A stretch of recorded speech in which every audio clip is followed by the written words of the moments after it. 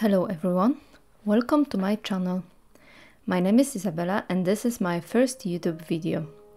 I have never been editing videos before and I don't have any experience with it, so this video may not be the best quality, but I will do what I can to improve it in the future.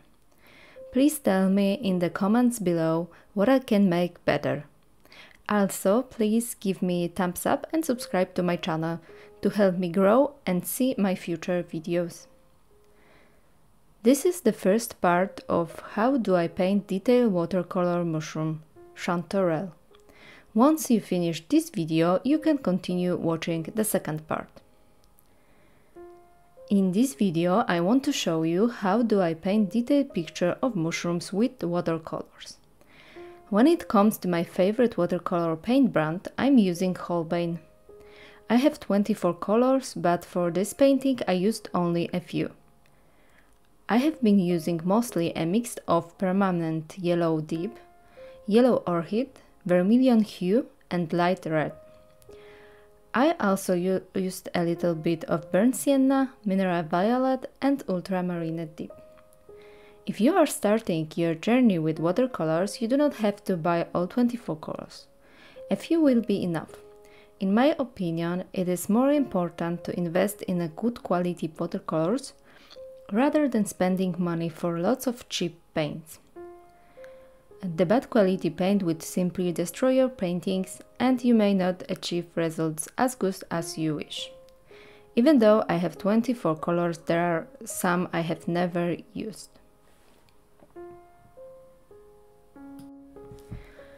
As you can see, my brush is not in the best state, but I love using this specific one.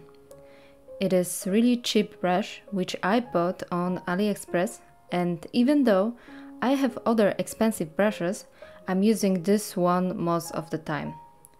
Thanks to this brush I can paint both thin detail lines but also wide brush strokes.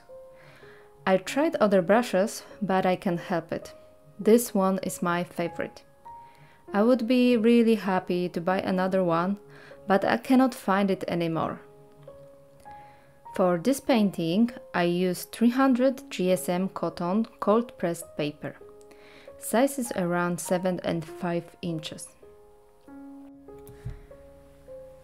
Going back to my mushroom painting, after a fine sketch, I'm painting the first subtle layer. I always leave unpainted spaces for the brightest parts of the painting. Right next to me I have a photo which I'm using for the reference.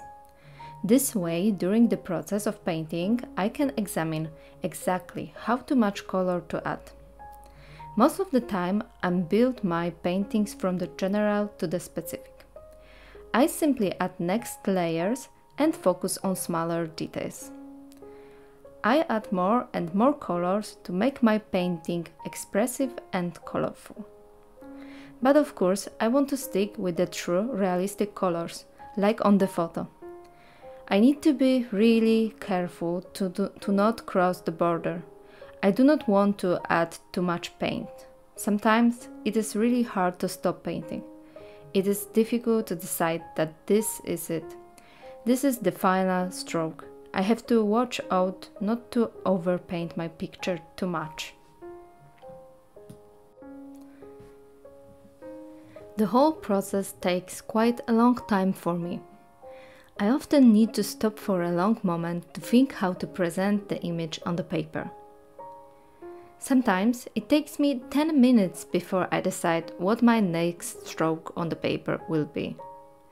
So, if you want to paint your own detailed watercolor painting, I advise you to take your time. Think, what would you like to show and present? There is no need to hurry. When I paint, I also like to have a delicate music in the background. Something which will help me relax my mind. Of course, it depends on the person in what environment someone feels relaxed. But I think most people feel calm listening to their favorite music. For me, it's either classical music or anime songs. Since this is my first video, I would like to ask, What kind of painting process would you like to see next? I thought about making some simple painting process videos, easier to follow up, like painting an apple, a pear, or an avocado. I think painting chanterelle mushroom may not be the easy to follow up, but I wanted to present myself in this video, to show how I work, and simply, I enjoy painting mushrooms. So please write your ideas in the comments below. What would you like to see? This is really important for me because I'm just starting with this YouTube channel. So I will appreciate any advice. You can also follow me on Instagram and Facebook. All the links you can find in the description. Enjoy the rest of the video and thank you for watching.